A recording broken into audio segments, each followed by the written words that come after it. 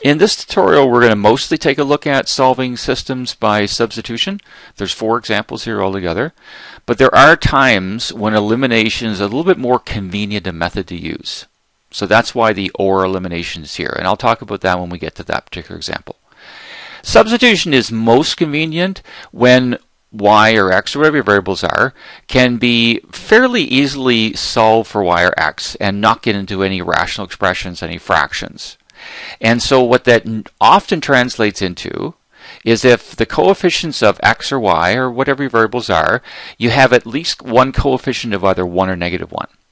And so the first equation here, the 5x plus y equals 4, there's a coefficient of 1. This is a 1y, so it's fairly easy to rearrange and isolate y. So let's write the first equation down. And so the 5x is added to the y.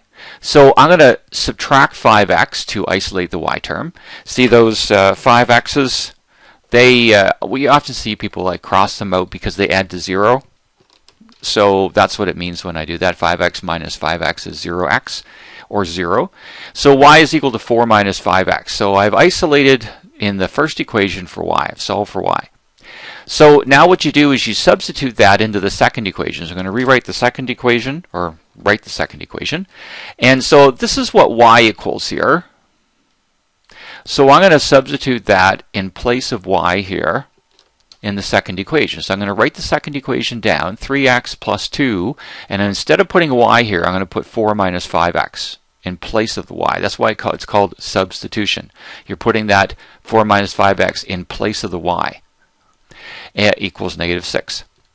So let's expand now. So 3x, and the 2 gets distributed into the brackets here. So 2 times 4 is 8. 2 times negative 5x is minus 10x and equals the negative 6. So let's collect like terms. 3x minus 10x is negative 7x plus the 8 equals the negative 6. So I want to solve for x here. See, after I do the substitution, now I have an equation that just has x in it. So I can find what x is. I can solve for x. So I want to isolate the negative 7x term next. So I want to get rid of this 8. So the opposite of adding 8 is to subtract 8 from both sides. So let's do that next. And so 8 minus 8 is nothing, so I'll just have, or 0. So I'll just have negative 7x on the left. And negative 6 take away 8 is negative 14. So I've isolated the negative 7x term. Now I want to solve for x, or isolate the x. So I want to get rid of the negative 7. When I say negative 7x, that negative 7 is multiplied by the x. So the opposite of multiply by negative 7 is to divide by negative 7. And so we say the negative 7's divide out. Now this looks kind of suspiciously close to what I did up here. But when it's negative 7 divided by negative 7, that's 1. So we just have a 1x on the left. And negative 14 divided by negative 7 is 2. So 2 is what I think x is. So now I need to find what y is. So substitute 2 in place of x, and I'm going to use the y equals 4 minus 5x. It's okay to use one of the intermediate questions, equations, as long as you're checking. Okay, so I'm going to use the y equals 4 minus 5x equation. I'm going to put this 2, I think x is 2, in place of x here. So I'm going to put 2 there. So it'll be 5 times 2 subtracted from the 4. So 5 times 2 is 10. So this is 4 take away 10, which is negative 6. So this is what I think my solution is. I think that x is 2 and y is negative 6. And this is why you check. Okay, so in the 2 equations, I'm going to check and make sure that 2 and negative 6 makes both of these true statements. So let's do the 5x plus y equals 4 one first. So what's on the left side is the 5x plus y. So I'm going to put 2 in place of x and negative 6 in place of y. So 5 times 2 is 10, and minus 6, or at plus negative 6. So it's 10 minus 6, which is 4. And 4 is what's on the right side. So that does equal the right side expression. So that point satisfies this first equation. Now let's check in the second one.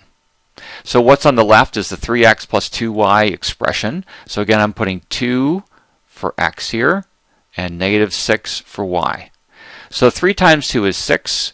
2 times negative 6 is negative 12, so we're adding negative 12 or subtracting 12. 6 minus 12 is negative 6, and see, negative 6 is what's on the right side, so that equals the right side expression, so it checks in that one too. So make a concluding statement with these. Since the left and right sides are equal in both equations, it has to be both, then the solution is x equals 2 and y equals -6, or you could also say that these two lines intersect at the point 2, -6. The x coordinate's 2, the y coordinate's -6. Second system of equations, and again we have a coefficient of 1 here. There's a 1y in the second equation, so that's fairly convenient to isolate for y. We don't have to get into any fractions. So I'm going to isolate for y here. The y has a 2x added to it, so the opposite of adding 2x is to subtract 2x from both sides, of course. So that's gone. There's 0x here, so we would have y minus 1 equals -2x. And now I want to isolate for y. I'm going to get rid of this minus 1. The opposite of subtracting 1 is to add 1 to both sides. So now I could have put plus 1 up here instead of the 1 in front. So I would just have -2x plus 1 on the right side instead, and either is fine. It doesn't really matter. So those add to 0, so I just have y on the left and equals 1 minus 2x, or -2x plus 1. That is the same thing. So I solved the second equation for y, so it's the first equation we're going to be substituting into. So there's my first equation, and once again, that is what y equals. So we're going to substitute that in place of y right there. So 3x plus and 4, and instead of writing y, we're writing 1 minus 2x in place of the y, minus the 14 equals 0. So let's distribute this 4 into the bracket. So 3x plus 4 times 1 is 4. 4 times -2 is x is -8x. And then, of course, minus the 14 equals 0. Let's collect some like terms. 3x minus 8x is -5x. And 4 take away 14 is -10. I want to isolate for x. So let's isolate the -5x term first. So let's get rid of this -10. So the opposite of subtracting 10 would be to add 10 to both sides. So that's gone. So we just have -5x on the left, and 0 plus 10 is 10. So I've isolated the x term. Now I want to solve for x. So I want to get rid of this -5. It's multiplied by the x. So the opposite of multiply by -5 is to divide by -5. So that divides out to give us just x on the left here, and 10 divided by -5 is -2. So -2 is my solution for x. So now I need to find y. So let's find y by substituting the -2, and we could use either equation. It really doesn't matter which. I'm going to use the second one, okay, but I could use the first one too. So -2 is going to go right in here. So 2 times -2 is -4. Plus the y minus 1 equals 0. So let's combine some like terms. -4 and -1 is -5. So this is the same as y minus 5 equals 0. I'm trying to solve for y, so I'm going to get rid of this -5. So the opposite of subtracting 5 is to add 5 to both sides. So that adds to 0, so we just have y on the left here would equal 5, because 0 plus 5 is 5. So this is what I think my solution is. I think that x is -2 and y is 5. So let's take a look at a couple checks now. So we're going to check in each one. So this is the first equation. So 3x plus 4y minus 14 is the left side expression. And so I'm putting -2 for x and 5 in place of y. So 3 times -2 is -6. 4 times 5 is 20 minus the 14. Now notice that -6 and -14 add to -20. Which just together, the two of those are the opposite of the plus 20 here. So that's why this adds to 0. And 0 is what's on the right side. So it does equal the right side expression. So let's check in the second equation now. The left side expression is the 2x plus y minus 1. So 2x plus y minus 1. And once again, we're putting -2 for x, 5 for y. So 2 times -2 is -4. Plus the 5 minus 1. And similar up here, -4 and -1 add to -5. And that's the opposite of the plus 5 here. So all that adds to 0. 0 is what's on the right side, so it checks in the second one. So here's my concluding statement. So left and right sides are the same in both equations. So x is 2 and y is -5. Or we could say the lines intersect at the point -2, 5. third example here, and this is the one that's more convenient to solve by elimination. And the reason for that is that the coefficients of a and b here, there's no ones or negative ones. So if I solve any of these for a or b, I'm going to get into some fractions. Okay, and that can work as long if your arithmetic with fractions is fine. You can do that. It's a little more complicated, but elimination is a little bit more convenient here. So I've labeled these equations 1 and 2, and I'm going to eliminate the a. I could have done the b just as easily. So the least common multiple of 2 and 3 is 6, so I'm going to try to make these both 6a's. So I'm going to take the first equation and multiply it by 3, because that will make that a 6a.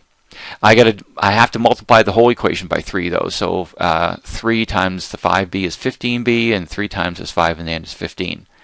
Now I want a 6a at the beginning here, so the second equation I'll multiply that by 2 to make that a 6a. So second equation gets multiplied by 2. So 2 times 3a is 6a, 2 times the 2b is 4b, and 2 times the 13 is 26. Now these terms are the same. Same or like things subtract to 0, they don't add. Okay, so they're both positive 6a's, so that's why I subtract. So 6a minus 6a is no a's. I don't bother write the a term here. 0a is the same as 0. 15b minus 4b is 11b, and 15 minus 26 is negative 11. Now I want to isolate or solve for b now, so I'm going to divide out this 11. So that divides out, so I get b equals negative 1, because negative 11 divided by positive 11 is negative 1. So now that I know that b is negative 1, I can find a. And you can use either equation. I'm going to use the first one here, and I'm going to put negative 1 in here.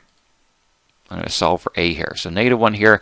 5 times negative 1 is minus 5, so the same as 2a minus 5 equals 5. Now I want to isolate the a term, so I can get rid of this subtract 5. The opposite of subtracting 5 is to add 5. So let's add 5 to both sides. So that's 0. So we would just have 2a on the left here would equal 10. And to solve for a, we want to get rid of this 2. The 2 is multiplied by the a.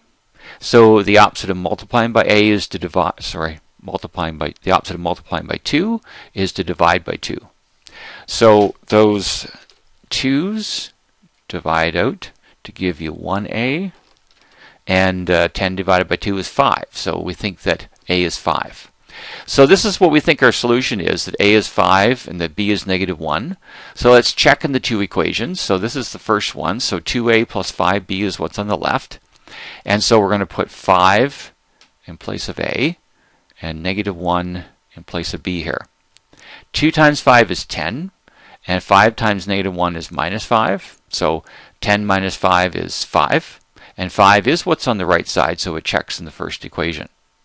Let's take a look at the second one. 3a plus 2b is the left side expression. So again, 5 going in place of a, and negative 1 going in place of b. So 3 times 5 is 15, 2 times negative 1 is minus 2, and 15 minus 2 is 13, which is what's on the right side. So it is equal to the right side expression or number. So that the left and right sides work out to be the same thing in both equations. So a is 5 and b is negative 1, or we could say the lines intersect at the point 5, negative 1. Now notice we have a and b here, not x and y.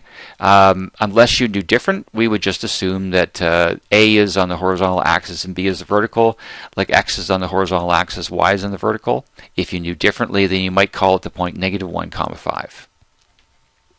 Last equation, number 4 here. Now in number 4, you actually could isolate this for y or this for x as conveniently either one of them, because they both have coefficients of 1. Okay, so it really wouldn't matter. I'm going to solve this one for y, rearrange for y, but we could have done for x here just as easily. So the y has a 3x added to it, so the opposite of adding 3x would be to take 3x away from both sides. So that adds or subtracts to 0. So y would equal 8 minus 3x. So we solved the first equation for y. So I'm going to I'm going to write my second equation down. And so this is what y equals. So we're going to substitute that in place of y right there. So we'll write the second equation, x minus 3, and in place of y, we're putting this 8 minus 3x minus 6 equals 0. Now I have an equation that just has x after the substitution, so I can solve for x. So let's distribute the negative 3 into the brackets here. So x, and then negative 3 times 8 is negative 24. Negative 3 times negative 3x is 9x, minus 6 equals 0. So let's collect some like terms. 1x and 9x is 10x, and negative 24 minus 6 is minus 30. Now I want to solve for x here, so I want to isolate the 10x term, so let's get rid of the minus 30. The opposite of subtracting 30 is to add 30 to both sides. So that adds to 0, and we'll just have 10x on the left. 0 plus 30 is 30. So this tells me that 10 times x is 30, but I don't want to know what 10 times x is. I want to know what x is. So we're going to get rid of this 10 by dividing out a 10. See, the 10 is multiplied by the x, so the opposite of multiplying by 10 is divide by 10. And on the left here, 10 divided by 10 is 1, so that's why this is going to be a 1x on the left, and 30 divided by 10 is 3, so x is 3. So that's my what I think x equals. Now I want to find y. And I can take either equation here, it doesn't matter. I could use this one too, I suppose. I'm going to use the first one.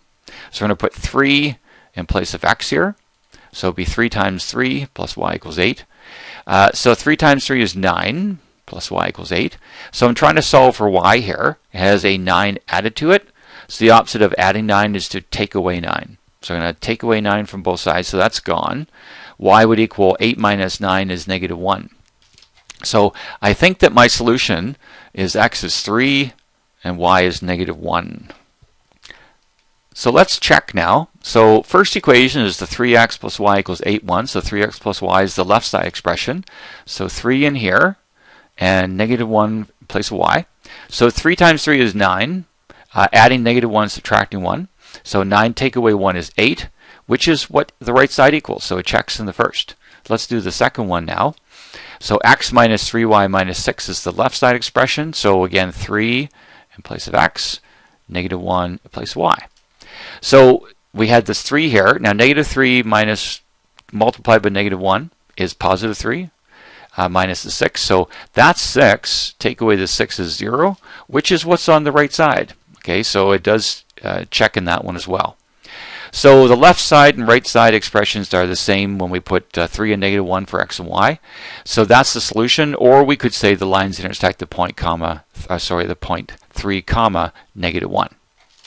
And that's the end of the tutorial.